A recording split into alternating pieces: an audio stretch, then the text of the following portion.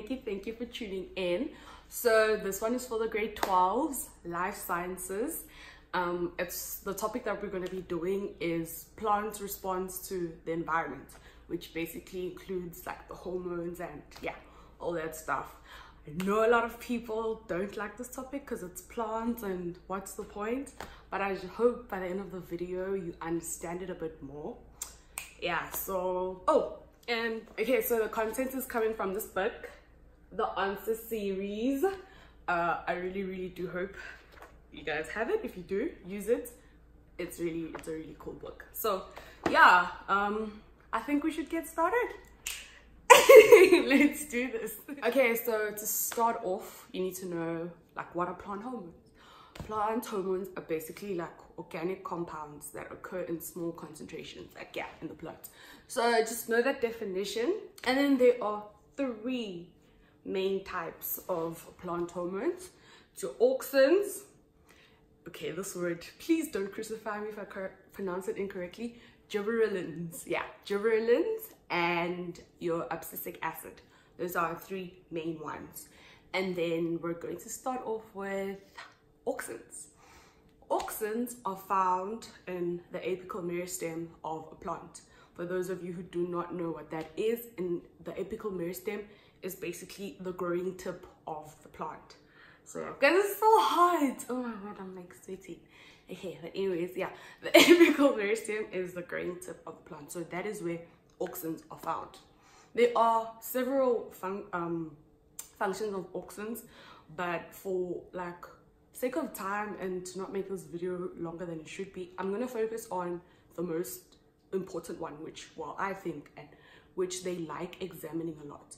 Auxins play a role in apical dominance, and apical dominance is when the high concentration of the auxins inhibits the growth of the plant to be like wider, so it can allow it to grow taller, because plants actually compete with other plants to be as tall as possible so they can be able to like get as much sun and be able to photosynthesize.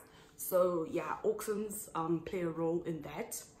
So but then if now the tip, which is the apical meristem, is damaged, this stops and then the plant will continue to grow wider and wider and wider.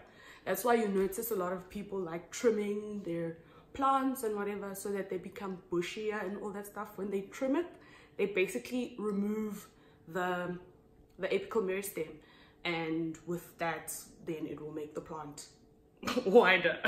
So yeah, okay, yeah. So another function that of auxins that I think is important is tropism. Tropism is basically the growth of a plant in relation to external stimuli. There are 2 types. It's phototropism and geotropism. Phototropism is the growth of a plant in relation to light, photolight, and geotropism is the growth of a plant in relation to gravity, geogravity. Okay, geo is not necessarily. Anyways, yeah, so those are 2 types of tropism. Okay, and also another thing that you need to remember, they like asking this question, guys, I'm not kidding you. Okay, so you need to remember that in stems, right, a high concentration of auxins promotes growth, and then in roots a high concentration of auxins inhibits growth. So yeah, those are just 2 main things that you just need to keep in mind. So yeah, in terms of like phototropism, how can if I can explain it further. So if you like place a stem or whatever and it grows upright, right, because the sun is like there, so it's growing. And then if you would do an experiment and then you would place the light source this way, this side, the stem would bend because it grows in like towards where the light is. So yeah, that's what happens. And then with geotropism is basically, if you notice, roots when they grow, they bend downwards because of the effect of gravity. So yeah, those are just your 2 phenomenons. Yeah, okay, so the next one is gibberelins.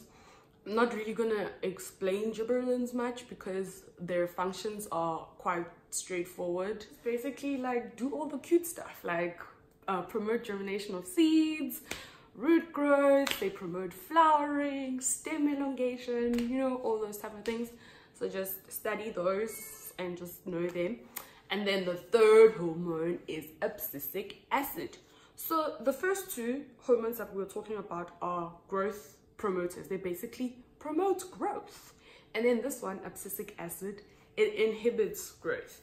So abscisic acid, okay, I'm just gonna, this is a summary basically. Abscisic acid kicks in when there are harsh conditions, like in winter. So they cause dormancy of the terminal and lateral buds, and they also cause dormancy in seeds, which inhibit germination, because a plant needs like proper conditions. I mean, a seed needs proper conditions like water, light, to germinate, to ensure the best possible growth rate and all that stuff.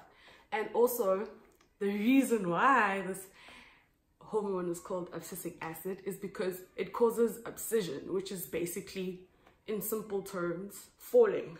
It causes the falling of plants of leaves in autumn, like when a tree loses its leaves. That's abscisic acid. And it also causes flowers to fall. That's abscisic acid.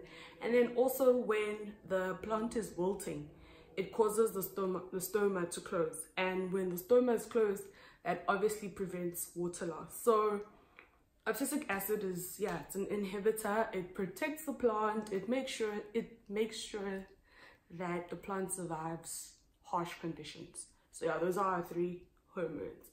And then also another thing that's in this topic is basically how plants protect themselves. Physically, plants protect themselves by thorns. That's like a huge thing. Thorns are not there, just they're there to protect the plant from being, like, their leaves or their fruit or whatever, from being eaten by herbivores. So that's one thing. And also, like, you find plants that have like a really thick cuticle. That is also a way to protect the plant, because most animals or insects or whatever won't want to eat it because of that thick cuticle. And another way is by having hairs. Like, you know, since a coconut has a really thick skin with like hair. That's also a way of a plant to protect itself from being eaten. And then there's also chemical ways of protecting, and that would be like certain poisons, like if plants eat, yeah, I'm not really gonna get into that because they don't really examine it much, but you can go through it. Please go through it, you know, just in case they woke up one day and they were like, let's ask this. So yeah, guys, that is it for today. Thank you so much for tuning in. I really hope you did like it. Please feel free to ask me questions. Please feel free to be like, hey, what did you mean there? Yeah, like, please do that. And like, subscribe, and tell everybody that you know. And yeah, if grade 12s, I really wish you all the best with your prelims, trials, whatever you call it. I wish you all the best. Study hard. And I'm here, like, ask me stuff. I really could help. I was once where you are. So yeah, thank you so much for tuning in. Bye bye.